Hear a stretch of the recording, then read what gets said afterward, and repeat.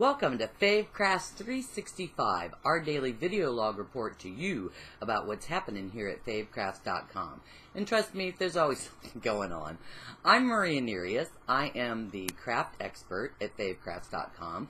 And basically that means when a question is sent to us and nobody can figure it out, it's forwarded to me and I can usually find an answer. I really like that part of my job.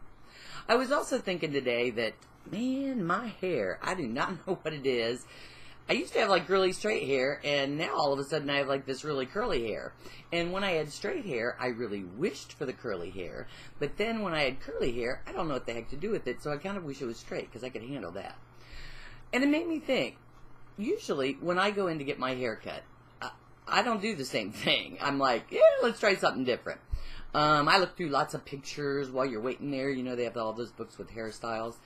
And I have figured out that a lot of that is the person's face. That's why it looks good. A haircut looks good. And lucky for me, the person that cuts my hair says, Maria, you don't look like a pixie. I don't think that hairdo will do. But I've had super short. I've even had it long. Long hair is really heavy, though. It always gives me a headache, and I end up always putting it in a ponytail.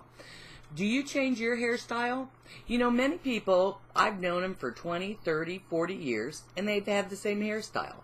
And they're always quite pleasantly surprised when they see me because I'm always changing it up. So I wanted to know, do you have the same hairstyle that you had in high school? Might have looked good, still looks good now. Or are you like me and like to change it up? I think that this also reflects on our creativity. I'm constantly trying new crafts. I'm constantly trying to change the way I do crafts that I've done for a very long time. In other words, maybe I have the attention of a gnat or a dead frog. In other words, no attention span whatsoever. And so I like constantly different things that catch my eye. Yes, I am that person. Ooh, there's a shiny penny. I find pennies everywhere. It's probably because I'm looking always down. Maybe I should be looking up. I don't know. I'll save that for the next 50 years. Anyway, it's just a question I wanted to throw out to you.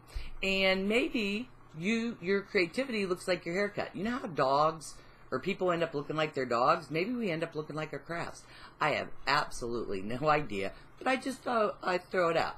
We love to throw out questions. We love feedback. Leave us a comment. From all of us here at favecrafts.com, we're wishing you a very creative day and a good hair day too.